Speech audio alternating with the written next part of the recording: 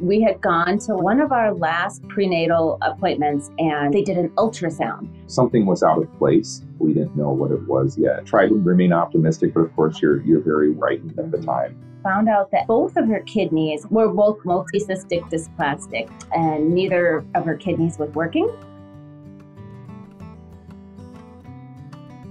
She spent the first 2.5 months of her life in the hospital. And she was our second baby, so I was like, oh, I thought I was so prepared.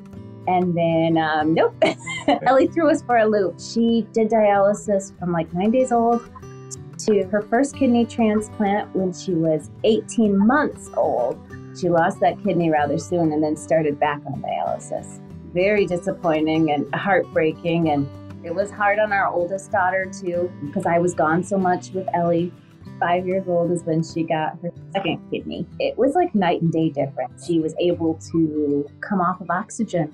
So that was a beautiful thing to let go of and not be tethered to an oxygen tank. She was able to go in water. She was able to take a regular bath. Just the thrill of something so basic was huge. Her transformation was incredible. You could tell she was feeling a lot better emotionally.